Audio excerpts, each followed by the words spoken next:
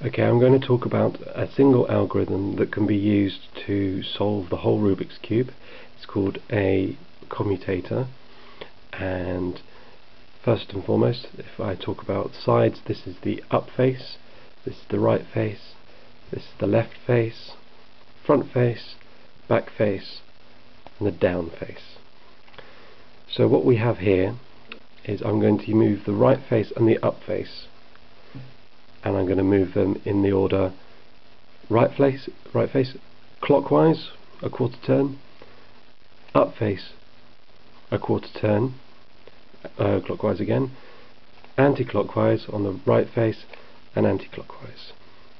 So if I do that again, clockwise, clockwise, anti-clockwise, anti-clockwise, clockwise, clockwise, anti-clockwise, anti-clockwise. Now I've just done that algorithm 3 times in a row, and if we have a look at the cube, after 3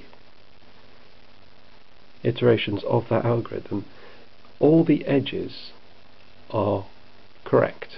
They're in the correct locations, they're all solved. The only thing that has changed are these 2 corners and these 2 corners. Everything else is in the correct place. And if you look carefully, you'll see that these 2 corners are both orange-green, which means they belong in this column here, and these 2 corners are both yellow-blue, which means they belong here. However, the difference is that this one belongs here and this one belongs here. So after 3 iterations of the same thing, they've swapped and left all the corners, all the edges alright. If I continue the algorithm, clockwise, clockwise, anti-clockwise, anti-clockwise, after 6 iterations, the cube returns to its original state.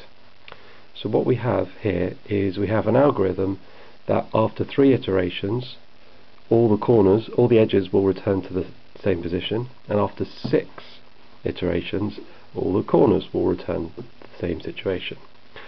Now, this algorithm, obviously you can do it forwards, and if you do it backwards, which is, I'll do that one more time, which is clockwise, still clockwise, clockwise, anti-clockwise, anti-clockwise, but you start with the U face,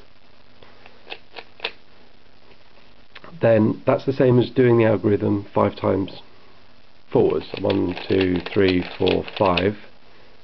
You'll end up with this situation. 6. Back, and you'll end up with this situation. So forward and backwards, it's the same algorithm. It's just faster to do it backwards if you can. Now the other side of the coin is that you can do it in both right-handed form and left-handed form. Now with left-handed form, it's anti-clockwise, anti-clockwise, clockwise, clockwise. So it'll be anti-clockwise, anti-clockwise, clockwise, clockwise, and it's still, that's forward and backwards. So we've got, if you go from the up face, start with the up face to go backwards, anti-clockwise, anti-clockwise, clockwise, clockwise, and it works the same way. So after 3 iterations, all the edges are in the right places. The corners, these 2 corners have swapped. 1, 2, 3, and we're back. Now, let's break it down and have a look at first off what the edges are doing. So for this, we're going to look at just this green-orange edge. We'll do the algorithm once, and the green-orange edge appears here. We do it again. The green-orange edge is now here, and we know that after the 3rd iteration, it's going to be back here. Let's do that now. It's back here. So it's gone from here to there, and back again. So this is the cycle it does each time we do the algorithm, from there to there to there. And likewise backwards, it goes from there to there to there and back again. So that's what an edge does. Note that the edge itself doesn't twist at all, so there's no way of getting this edge into this position with the orange on the front face and the green on the right face. Now let's look at the corners. So we'll start off with this corner here. This corner is the green, orange, yellow corner. We do the algorithm once and it ends up down here. We do it again and it's back here. Now we know that on the third iteration it's going to end up at the bottom again. Now let's pay attention to the yellow face of this. So we do it and the yellow face moves up this way, stays on this side. So the yellow face, if we watch, it's sort of going clockwise, if you see what I mean. So the yellow face starts up at the top, then ends on starts on this side, then it's down, then it's front, and finally it's up. So it rotates round with each iteration.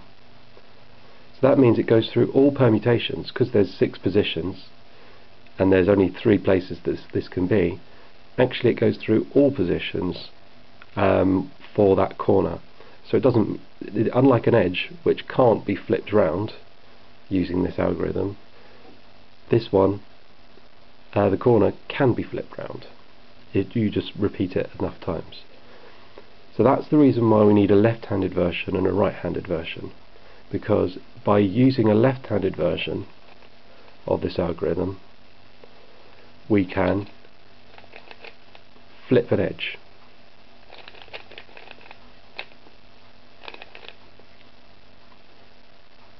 So that's the algorithm.